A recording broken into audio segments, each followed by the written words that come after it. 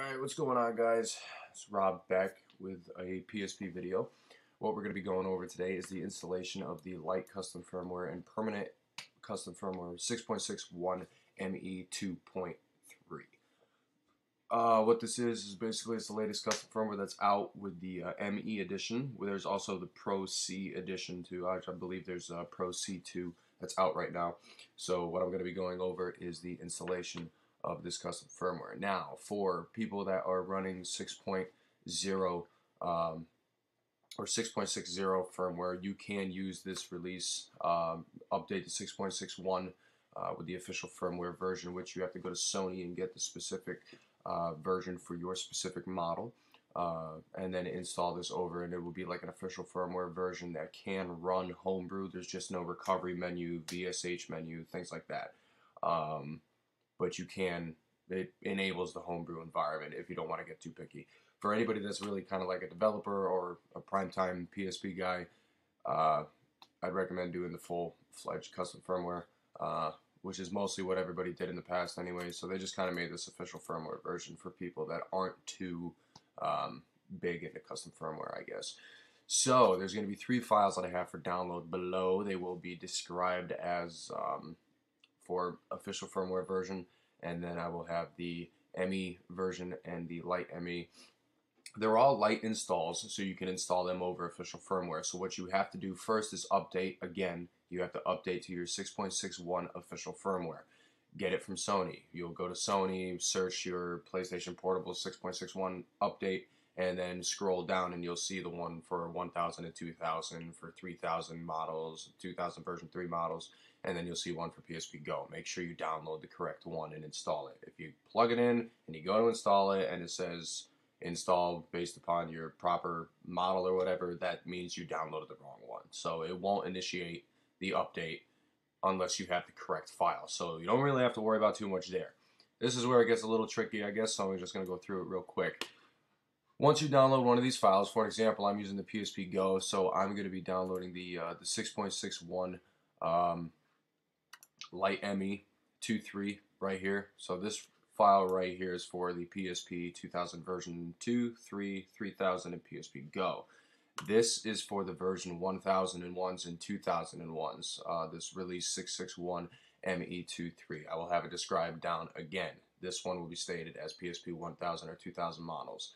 This one will be stated for all PSP models regarding 1001 and, or no, correction. These 2 files will be for PSP 1000 and 2000 models. This one here will be depicted for 2000 version 2, 3, 3000, and PSP GO. So seeing that I'm using a PSP GO, this is what we're going to be using. So after you download your specific file, what you're going to do is you're going to open that up. As you can see, I have the release 661 LME already opened up here, and you're going to see a whole bunch of stuff in here. You got the Inferno. The Inferno is basically the Inferno driver. It's the same thing as the M33 driver in the past, so you can run ISOs or CSOs without using a UMD disk in your drive, so that way you're able to play those games without having the UMD disk in. The LEDA, if we kick back all the way to the M33 days with custom firmware 5.00 M33, the LED driver was just kind of like a plugin that enabled us to utilize the overclock to its full potential. So just make sure if you do use that, then there you go, it's there for you if you need to reinstall it to the Flash 0, say something goes wrong during installation, but most likely nothing will go wrong. And then translate the README and the README Japanese text. You don't have to worry about those too much, but those are in there anyway.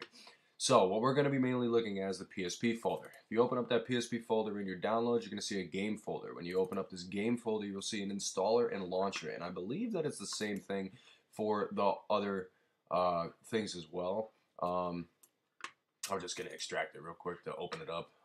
Yeah, it's pretty much the same thing. So,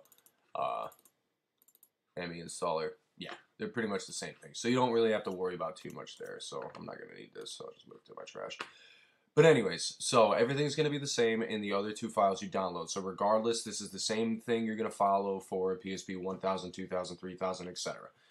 So just follow these steps here. The only thing we're going to do differently in this video is go over the light installation and rebooting that you don't necessarily have to do with the PSP 1000 or 2000.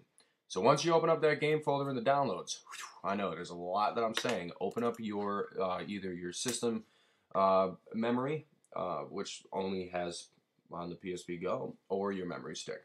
And what you're going to do is you're going to locate your PSP folder there and open up your regular game folder there. What you're going to do is you're going to copy your installer and launcher folders from your DLC that you have downloaded and pop them over. As you can see, I've already done that. Once you do that, we're going to take it to the PSP. So what you're going to want to do is you're going to want to eject your PSP from USB mode, and we're going to go install.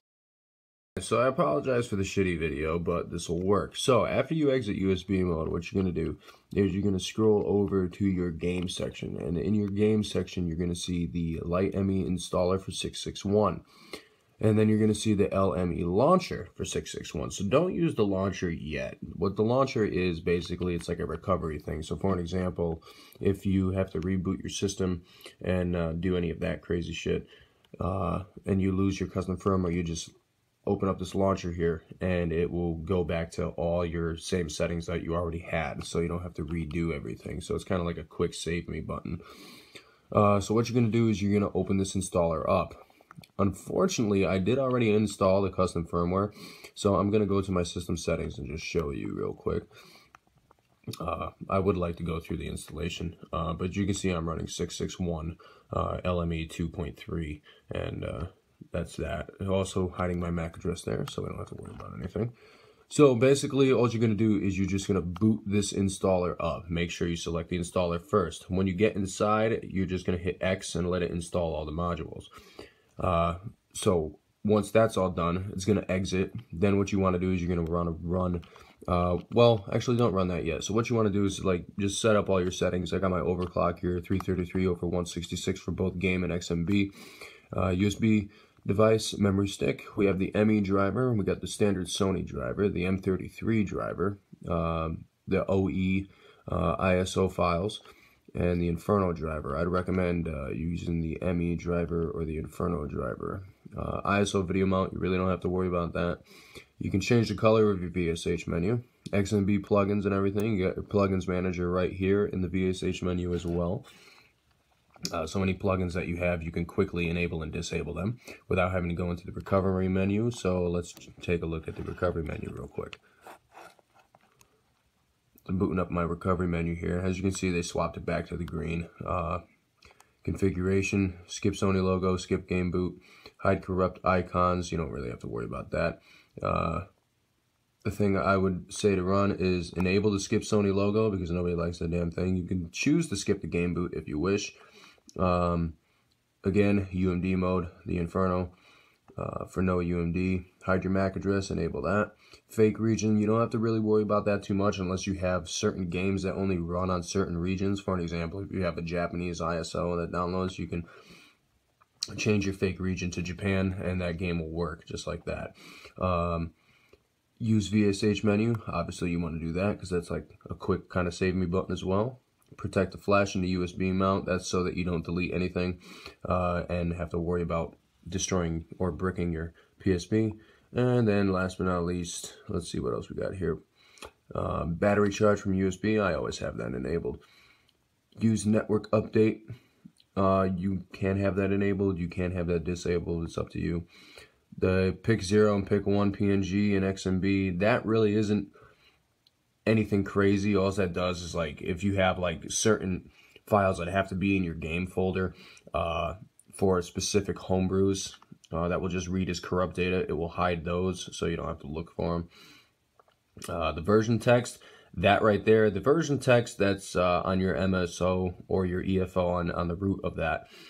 Basically what you do is you're just typing in a version of firmware that you want your PSP to think that it's running, so that way, for an example, you'd be running 661, you can program it to say it's running at 550, so you can downgrade custom firmware to, like, say 660 or something.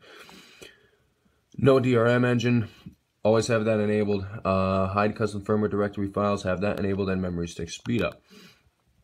Going back to some review here, we have some advanced settings, advanced configuration, battery configuration. If you have a PSP 1000 or 2000 and you want to make a Pandora battery, you can go and make that here. So, and it's called a jig. yeah, jig kick battery. That's what it's called now. It's no longer called a Pandora.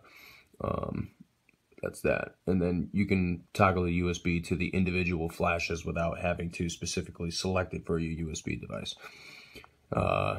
CPU speeds, we already went over that. Plugins, we already went over that. Registry hacks, that's pretty much the basic shit still. And miscellaneous is just anything to do with the recovery menu. And when you exit the recovery menu, it's going to boot back and reset the VSH automatically. So anything that you've done is going to be saved.